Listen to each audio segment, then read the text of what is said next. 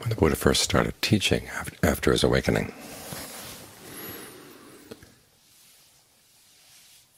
the first thing he talked about was the problem of suffering or stress and how to put an end to it.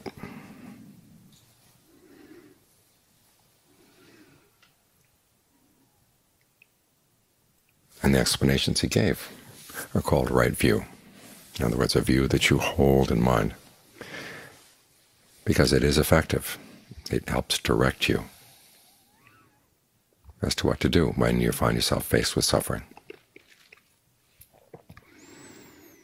And the fact that he made this his first topic, and as he stated many times throughout his career, that everything else that he explained was simply a working out of his first discussion, shows that this problem is not just one out of many problems. It is the problem that he wanted to address. It's interesting that all the things he learned in his awakening, all that he saw, when the time came to teach, didn't talk that much about it.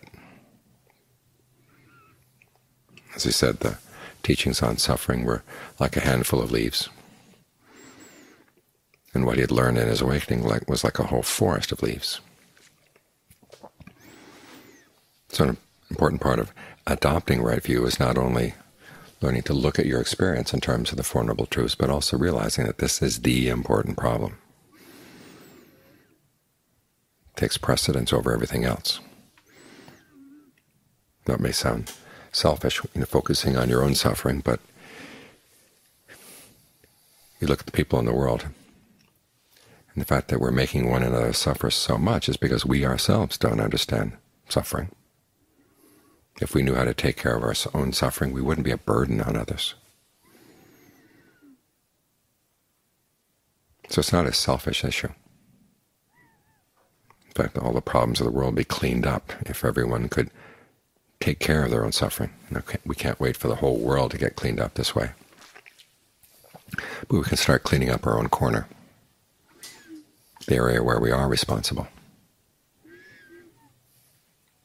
You notice the Buddha didn't go around saving other beings, but he did teach them how to solve their own problems.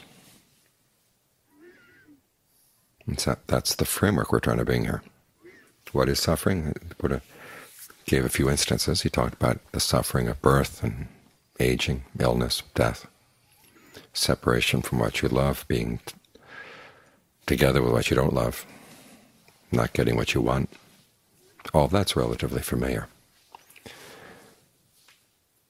But then when he summarized the problem of suffering, he started talking in terms that were not familiar. He said the 5 clinging aggregates.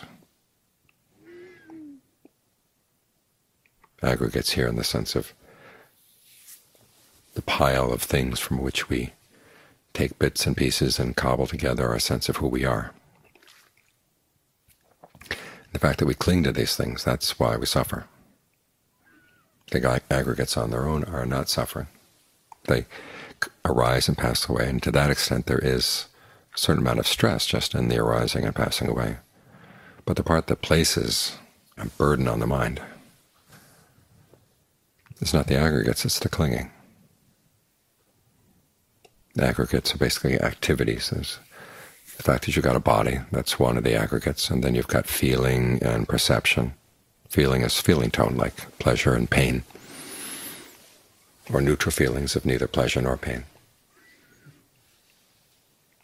Perceptions are the labels you place on things, saying this is this and that is that.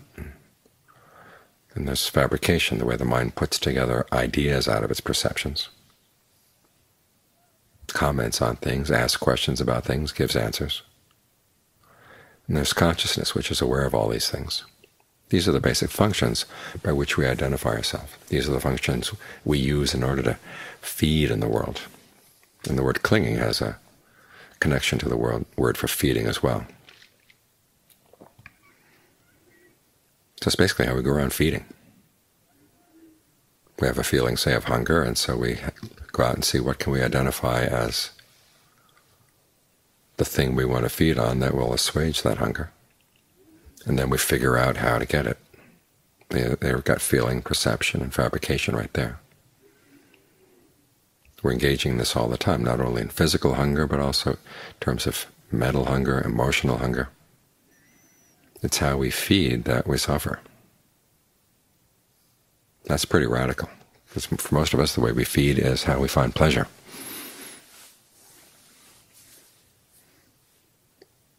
How we define ourselves. And John Lee has a nice passage where he talks about being able to speak with animals, understand their language, and have visions in his meditation where animals would come, and animals around the area where he was. And the questions he would talk about, he found that you could talk with animals, was how have you been feeding? What did you get to eat today? In the canon, the Buddha talks about remembering past lives, and when the main memory is your pleasure and your pain and what you got to eat in that particular life. It looms large in our lives, and yet we define ourselves around that. And that's the problem. So the Buddha is not, however, recommending that we starve ourselves. He does say, though, to look at what is the cause of this need to feed. There's the craving that keeps making us take on an identity. And that's to be abandoned. And the suffering itself is to be comprehended. In other words, you learn to watch it and look at it, understand it. Now you're going to look at suffering.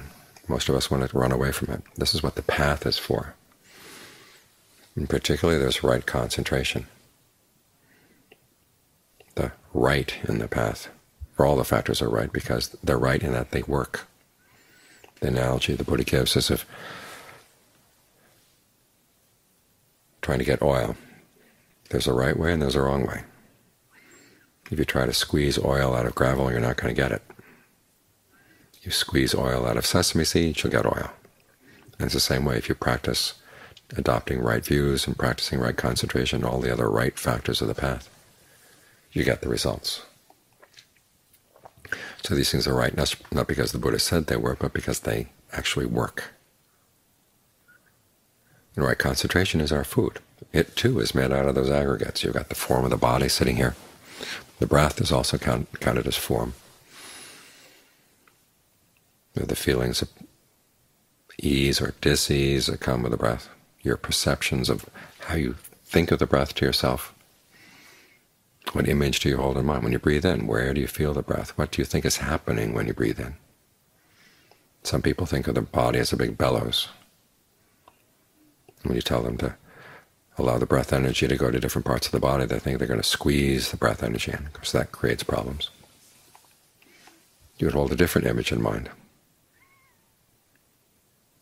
The body's like a big sponge. You breathe in, the breath energy is coming from everywhere, through all the pores of the skin.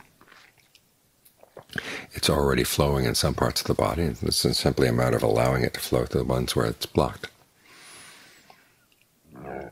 Those are some of the perceptions you can use to help get the mind more concentrated.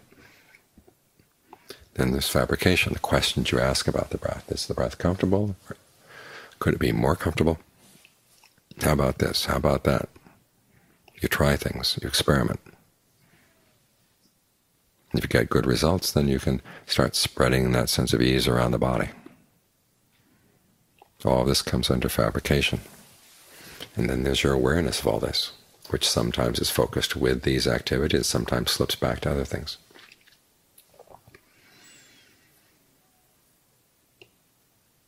But when you learn how to keep at it, get all these things working together, you've got food for the mind. There's going to be a sense of well-being that comes simply breathing. Someone once said, what is this about Buddhism? They say, you go sit under a tree and you breathe? Well, yes. You learn what it is to have breath energy in the body. You learn how you can nourish your mind, you can nourish your body by the way you breathe. It's like free medicine that's available to us that most of us ignore. Free food. Just that it takes time to learn how to fix this food. So that instead of feeding off your aggregates in ways that are going to cause suffering, you learn how to turn those aggregates into a path. One image you can hold in mind is When you're carrying the aggregates around, it's like bricks that you put in a big bag, big sack over your shoulder. When you start practicing, you take those bricks and you put them down on the ground, and they become a path that you can follow. Your relationship to them is different. You're still feeding, but you're feeding in a different way. You're feeding more skillfully.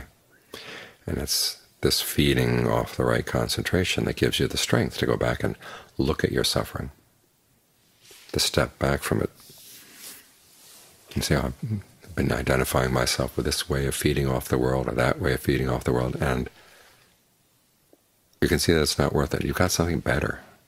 You can make comparisons.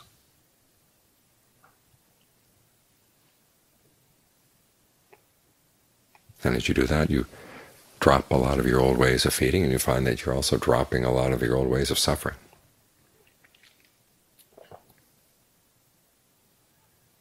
Until the mind gets strong enough through the path, and you get enough insight into what's going on in the mind, that you reach something in the mind that doesn't need to feed. It's an awareness that's totally free of conditions. And that's when you realize that the Buddha's strategy as a teacher was extremely intelligent. And not just intelligent, very compassionate. He focused on the problem that all of us had. Here was the most awakened being there's ever been in this aeon.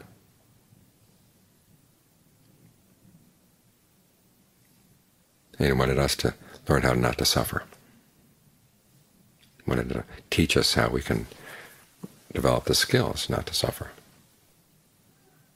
That's an extreme act of compassion. Someone once called the Buddhist path the path of the intelligent heart. Intelligent in the sense that it's really wise. And there's heart there as well. It's not just figuring things out, but it's figuring out the problem that weighs most heavily on the human heart. So as we sit here and meditate, try to keep these thoughts in mind and keep the priorities that the Buddha had in mind and make them our own priorities so that we can benefit from his teachings. That the way you feed is important, and you want to learn how to feed a lot more skillfully. And here's the breath to feed on. And it's available all day long. It's so easy when you leave the monastery to forget about this. It's even easy while you're here at the monastery to forget about it. Start getting involved in other people's dramas. You start feeding on, it's hard to describe what kind of food it is. You've got a lot better food right in here. You can let the dramas go past.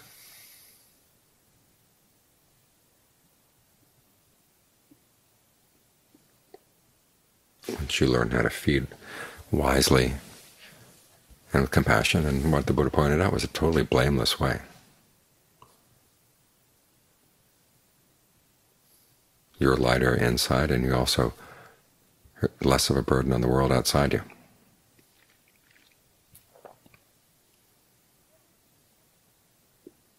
The benefits of the practice spread around. They don't just stop with your skin. But you want to keep your awareness here in your skin, inside the body right now. So you really can develop these skills.